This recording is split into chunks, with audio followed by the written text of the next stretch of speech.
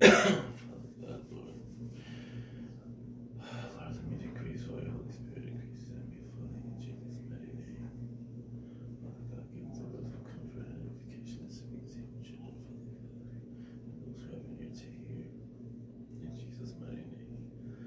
With every voice except that of the Holy Spirit. In Jesus' mighty name, I give you glory, honor, and praise. In Jesus' name, amen. Okay,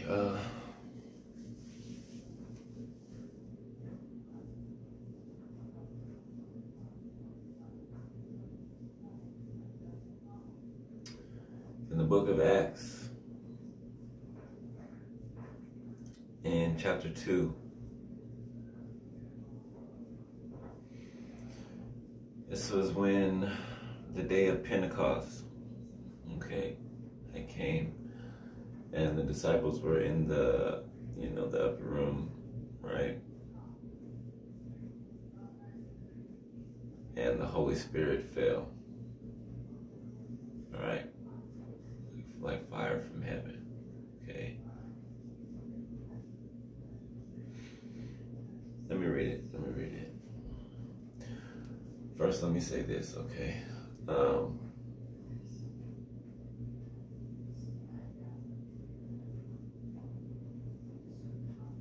This word is for somebody that's in pain, all right?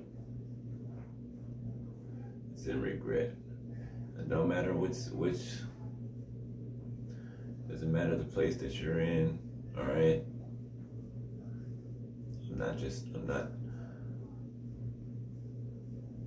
I'm talking to someone who has done something, okay, that they are sorry for, okay? We've all done things, okay? I say this all the time, right? And while I sit on the side that I'm on, right, and I say, what the wicked have done, okay, in God's eyes, truly, as human beings, we're all wicked, okay? All sinners, right? So I don't ever speak, and I don't want to come off as speaking as if, we never have any wrongdoing, right? Because we do, right? We're not better than the next person in that sense, right? We are all sinners, okay? So I'm speaking to someone who is in deep sorrow, okay? I'm trying to put this as delicate and as humbly as possible, right? Because this is how God is coming through to me, to this person, okay?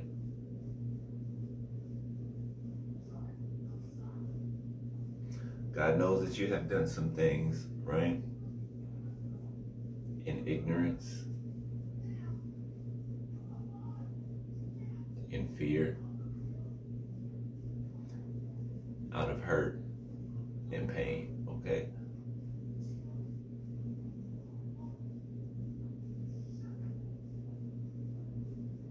God said he loves you nonetheless. And when you see this video, you'll know who I'm talking to, okay? God said he loves you nonetheless.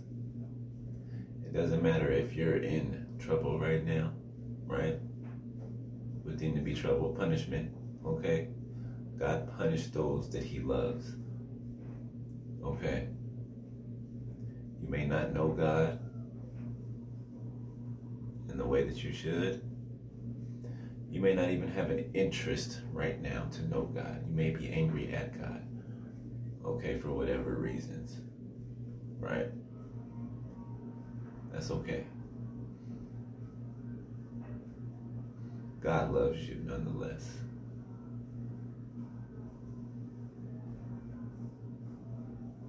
He really wants you to receive this.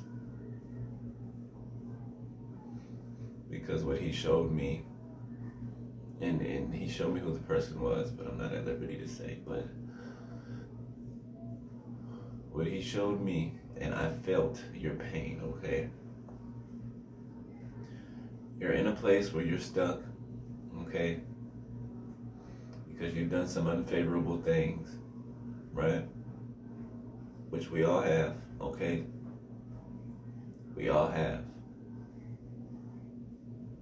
And you feel like you don't know what to do. Things are falling apart. Things aren't going the way that you thought they were gonna go, okay? Whether your plans were good or bad. More than likely not so good, all right?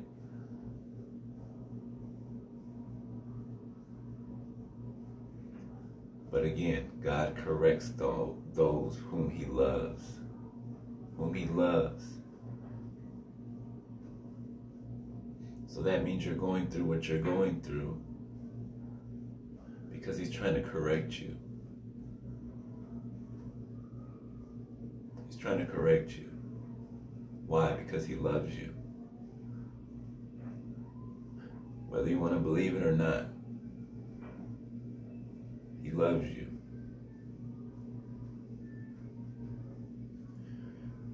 You've been pacing back and forth in your room, like a small apartment, a studio, and crying on the edge of your bed. Crying real hard on the edge of your bed, okay?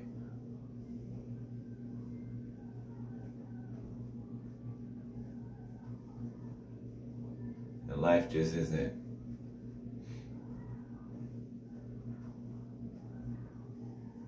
it's not really going the way that you planned it, okay? I'll just say that. I'm trying to take my time with this message because God is trying to get it to you that he loves you, all right? He still has his hand on you, okay?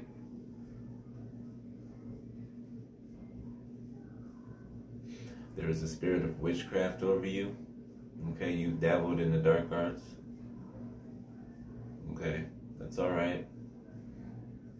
New Age had me at one point, tarot cards. So I've been there, all right?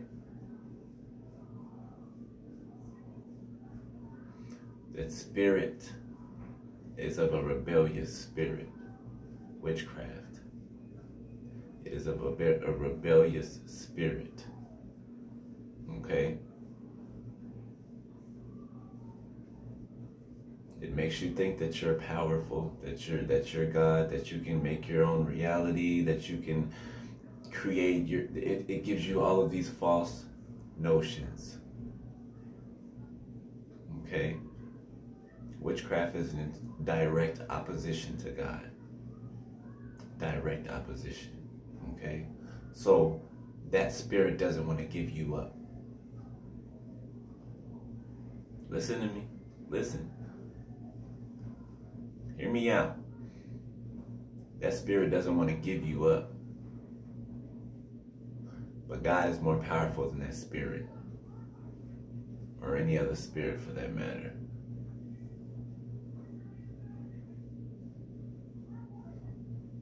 And whether you know it or not, somebody is praying for you.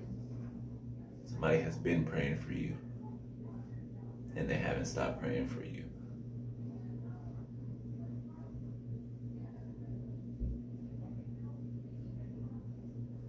And whether it's today, tomorrow, or next week, God is going to deliver you. Because you belong to him. You may have anger at God right now.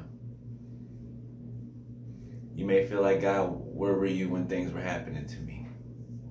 When I was a child. When nobody loved me. When people treated me like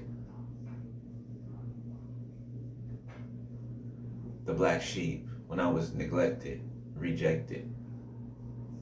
which caused you to neglect and reject others. Okay? That's when that came upon you. Let me read this. All right, listen. Don't click off. Listen.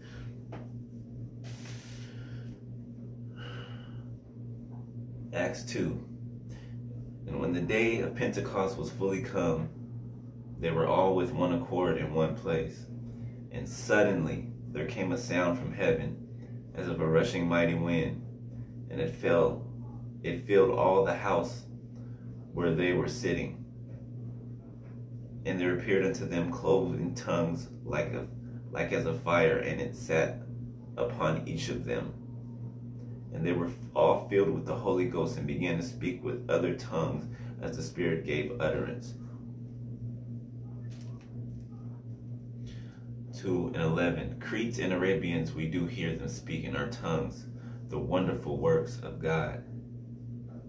It was 11 as soon as I looked at the clock. 22. Ye men of Israel, hear these words. Jesus of Nazareth, a man approved of God among you by miracles and wonders and signs, which God did by him in the midst of you, as ye yourselves also know. Him being delivered by the determinate counsel and foreknowledge of God, ye have taken, and by wicked hands have crucified and slain, whom God hath raised up, having loosed the pains of death, because it was not possible that he should be holden of it.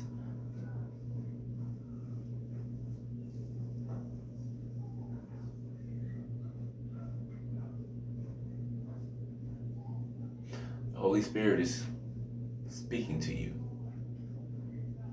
right now as you're watching this, okay?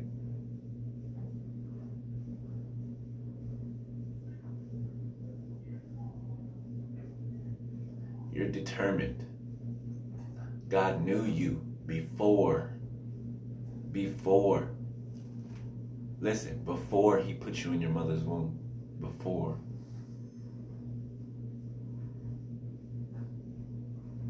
You're not insignificant. You're not here by mistake.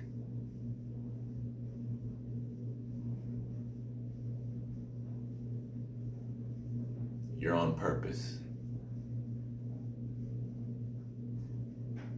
You are special to God.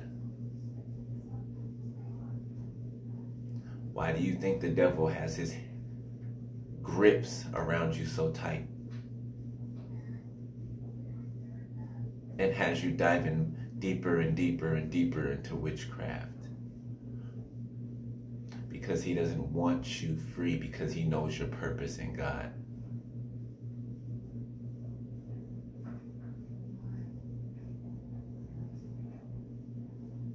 You are destined beforehand. Okay? You are destined beforehand to work in God's kingdom, not in Satan's. Satan can't offer you nothing but death. But death.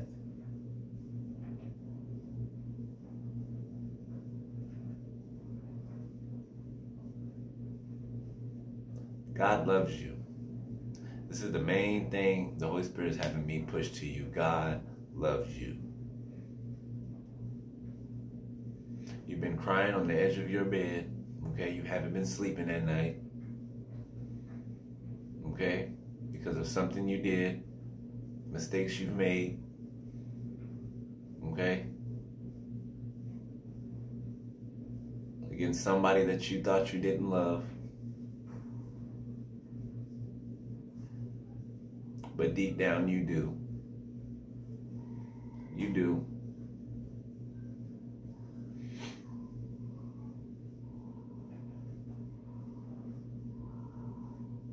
God is going to deliver you. He's going to save you. But you must be corrected, okay? I get corrected it all the time. All the time. I'm God's hard-headed child.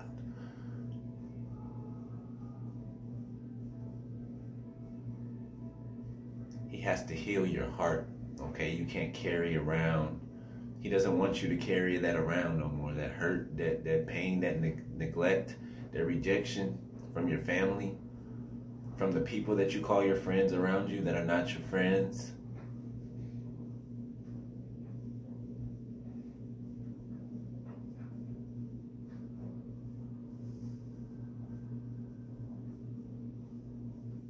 You may have to go through a little bit.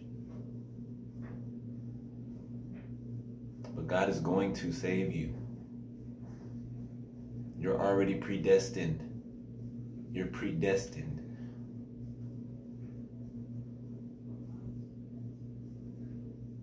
That means before God put you here, He already knows your end. He already knew your ending. Where you're supposed to be. And it's not under witchcraft.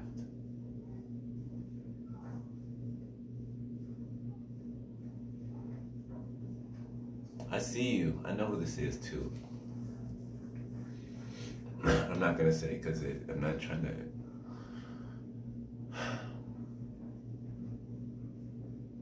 God sees you. He's showing me you on the edge of your bed crying. Feeling alone and trapped. And upset and frustrated. You feel like you let something slip through your fingers. That person you hurt, they love you. They love you. They haven't stopped loving you.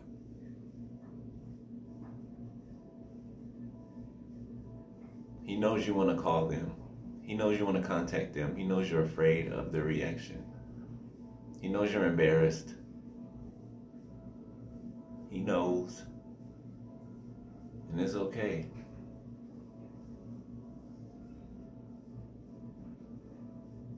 You don't have to feel insignificant like you don't have anything to offer. You don't know who you are yet. You don't know what you possess yet in God. Like I said, you are special to God. You don't have to compete with nobody. You have your own unique gifts that God has given to you specifically for you. And a path for you that nobody else can walk but you. This message wasn't supposed to be that long, but God is trying to get over. He's trying to get through to you. To let you know that He loves you.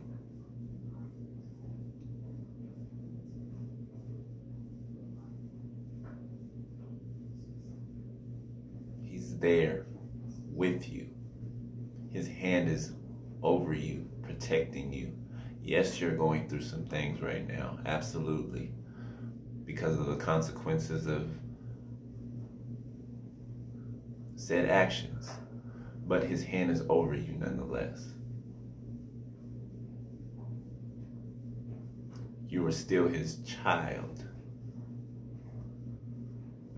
even in your ignorance.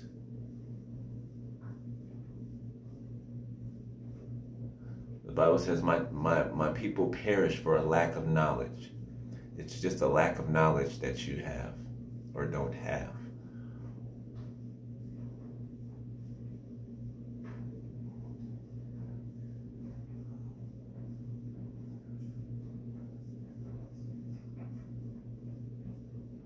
The person you hurt is not mad at you. It's not mad at you. And maybe you want them to be mad. They're not mad at you. They're not. They love you. They've always loved you. Even though you hurt them, they still love you.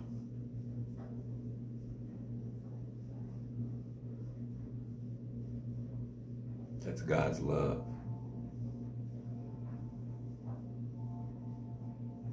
You're still in their heart. You've never left their heart.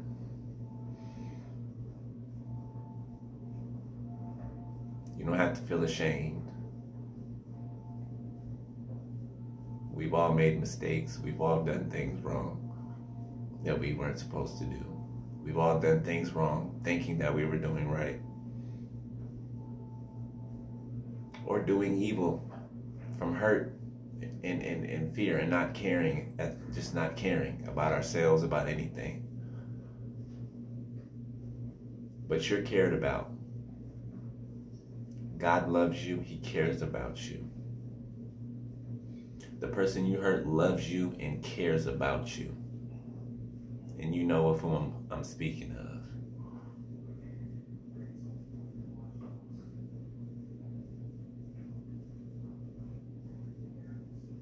God's going to deliver you. All right? You might have mixed feelings right now. You might not know what to feel right now. That spirit of witchcraft is going to battle you. It's going to, because it doesn't want to give you up. But it's going to give you up. In Jesus' mighty name, it's going to give you up. It's going to release you. By the power of the blood of Jesus, it's going to release you.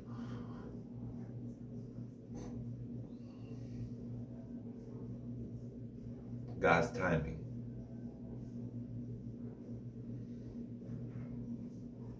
All right? God loves you, all right? I love you. I do. Absolutely.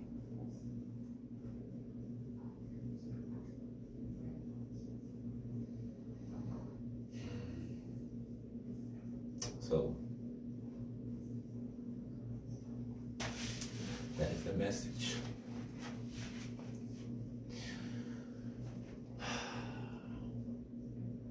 You're going to be all right. God corrects those that he loves, all right? Remember that. He's there. All right? Love you. God loves you.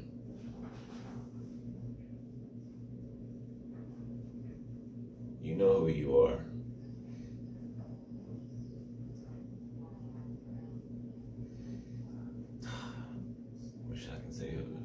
Wish I could be more intimate with you right now, but I have to keep it. Can't say your name or nothing. I love you. God loves you. All right?